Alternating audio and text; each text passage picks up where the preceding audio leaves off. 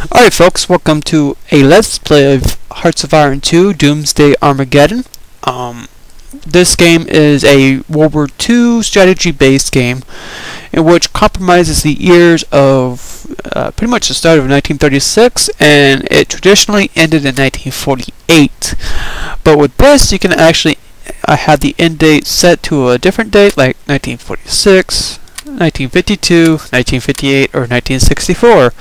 So it all depends. Even 1940 can be the ending point, which is kind of interesting. But we're going to keep it at 1964 because nobody has really gone up that far. At least I haven't, anyway. I'm sure there's people who have. On this side is different scenarios. As I explained in the first video, I'm going to choose a 1936. Here's the breakdown of pretty much the important countries within this year. You got United Kingdom, France, Italy, Germany, Soviet Union, Poland, nationalist China, which is the Republic of China, which was the original mainland before they were taken by the communists in 1948. Here's Japan, Canada, yes, Canada, oh Canada, yes, yes, and the United States, or the USA. And this is just your typical breakdown. But if you hit right click on a flag, any kind of flag on this, you see there's a lot more choices to be made if you want. You can play as Afghanistan, Albania, Belgium, Cuba, before they were communists. This is before they were communists, remember that. Ethiopia. The problem with Ethiopia at this point is that they are at war with Italy, which is sometimes can be a lose-lose situation there for Ethiopia. But it can be possible to stop the Italian advance. Greece, Luxembourg, yes, you can even play as the one single province of Luxembourg. What I'm going to show you right now is, I'm going to show you something of the United Kingdom real quick. United Kingdom is a perfect example for what I want to do. I'm not going to play as them or anything like that. I'm going to show you what I can do with it. In this loaded screen, it does that sometimes, so it's not too typical. Here's the basic breakdown. I'm going to pause it right here. So we're going to do all this fun stuff. It's going to lag. I know it's going to lag. I already see it lagging for this video, so I do apologize if the video does show as if it's lag. Here's London right here, it's already selected. Here's Great Britain right here. Here's Northern Ireland. Here's Ireland right here. Here's France, my ally. Spain, Yes, Spain actually look good. Now I'm probably going to lean more towards playing as Republican Spain. And here's parts of the European holdings in Africa. What I'm going to show you is, well, I can't do it now, so I'm going to do some fun things here. Yes, I'm going to cheat for a little bit. Don't worry. This will mean nothing later on. So, bear with me. Alright, there we go. So I'm going to go. I'm going to, not do it that way. I'm going to speed it up to time. Here's a little time frame down here. A little, like, what happened during these, what's going on right now. So, different events pop up. Alright, so here's Liberate Nation. I can liberate any of these nations. Any of them. And I can liberate, like, say, I don't know, Israel, for example. Yes, I can liberate the Zionist Israel. I'm not going to make fun of them because, well, I don't want that whole tension. So, but yeah, you can say, oh, market liberal Israel, woohoo, and the Republic of the United Kingdom. Great.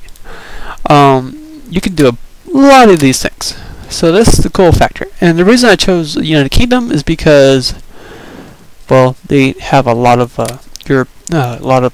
colonies. I would have chose France, but whatever. And you can liberate any of these nations. So all these nations exist within the time period of 36 to 64. So that's pretty much every nation. And you can even liberate countries like Kurdistan, if you have parts of Iraq and things like that. The Baku regions, you can release Armenia, Georgia, but you gotta invade the Soviet Union to do that. You can liberate Ukraine.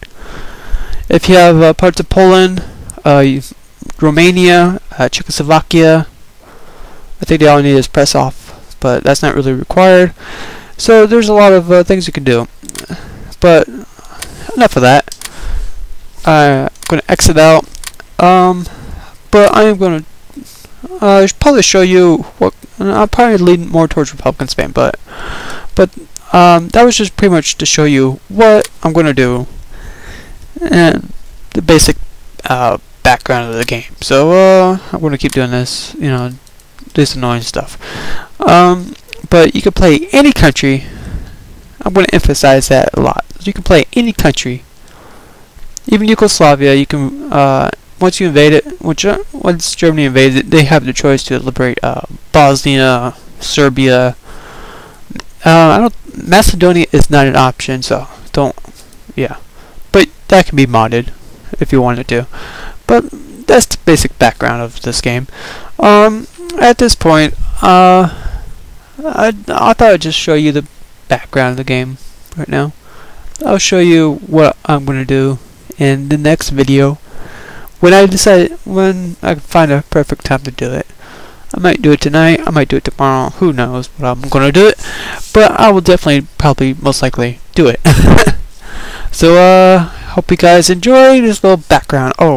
Before I go, you can do a full IC takeover, which is an industrial capacity. Means you can, once you annex a country, you can take over their entire industry.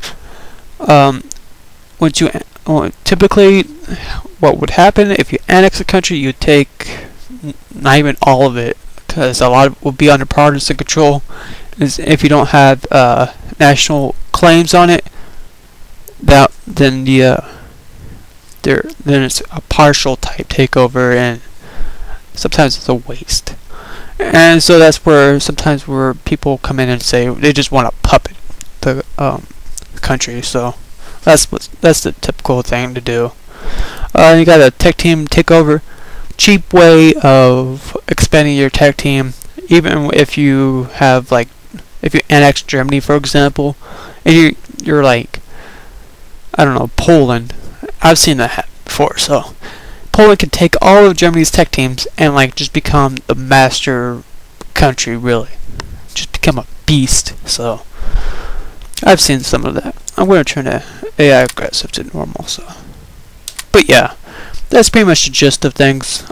So if you guys have any questions, concerns, anything practically related to the game, ask me or give me advice, whatever. So yeah, that's pretty much what I'm going to do. I'm going to show you what I'm going to do next video of what country I'm going to play. It's been a long time, so I've been trying to practice a little bit in this game, so I might completely suck. So who knows what will happen. But I'm sure I will try to make it fun as possible. So I'll see you guys later for the next video, and I hope you guys have a good one.